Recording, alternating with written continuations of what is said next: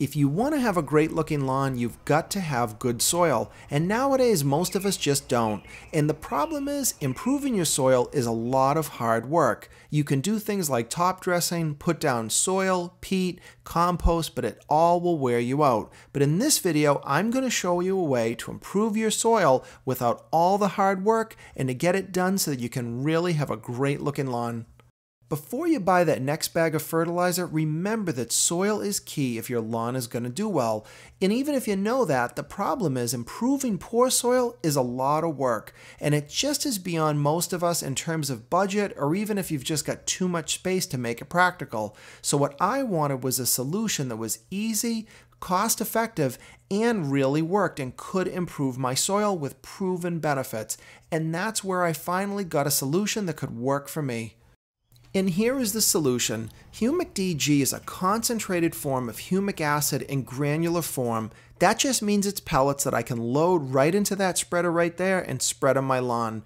All you need to know about humic acid that matters is by adding it, your lawn will have a better soil structure. And in fact, some studies have shown that it would take thousands of pounds of organic compounds, things like compost, to equal what humic acid can do. So think of it like a concentrated boost of organics, but it's more than that because in addition, humic acid allows your lawn to take in nutrients much better than without it. So all that means is if you put down fertilizer or other supplements, adding this humic acid allows them to be more readily absorbed into the lawn.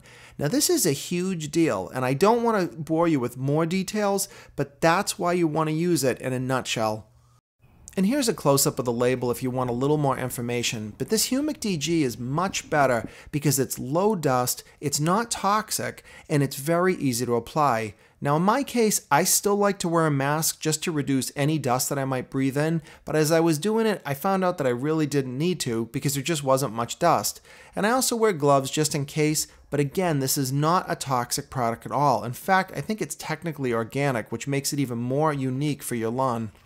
If you look closely inside my spreader, you'll see that orange cover, and many spreaders include this, but it's not for what you think. Most people assume that that cover is to use when you have leftover product in the spreader that you can put that cover on and store it.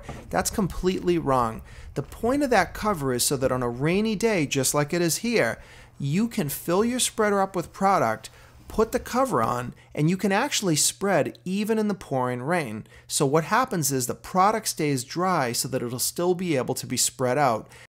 And lastly, I'm adjusting the spreader so that the settings are going to match what it recommended on the bag. You want to move these bags around as little as possible. As we all get older, our backs can sometimes be sore, so any chance like this to avoid picking it up helps. So whether or not you've got a pickup truck or you've got something else, try to leave the bag up high and push your spreader under it. That way when you open it, the product will go in and you can just avoid lifting it once more. And another thing to note is that my glove here is clean even as I'm running it through the humic acid. This is a high quality product that's very dust free. That is not the way most humic acids are. Some of them can get all over your clothes and really make a cloud of dust. Fortunately for me, it wasn't raining right now, but it did start just as I went to get ready. So this cover is perfect. I'm going to put it right on. And as I mentioned earlier, because it was going to rain out in a few minutes, now I can put this cover on and the stuff inside is going to stay dry. So this is perfect if you don't have a lot of time because now you can spread this stuff whether it's raining or not. Now that we've got everything loaded up, I've just got to put it down. Now this is even easier than putting down, say, fertilizer or insecticide because if I'm off a little bit or I overlap too much, that's not a problem. This is a soil booster. It's not something that's nearly as powerful as a fertilizer that's going to be gone in, say, a month. This is going to stay in the soil for quite a while. Most people will want to put this down about once or twice a year. Now you can see this part of my yard is pretty messed up and it needs some help. So that's why I'm putting this granular product down because it needs a boost. But it's just way too much area for me to try to add compost or do something like that. So in my case, it may be yours, adding humic acid like this in a granular form can be the best and easiest way to boost your soil.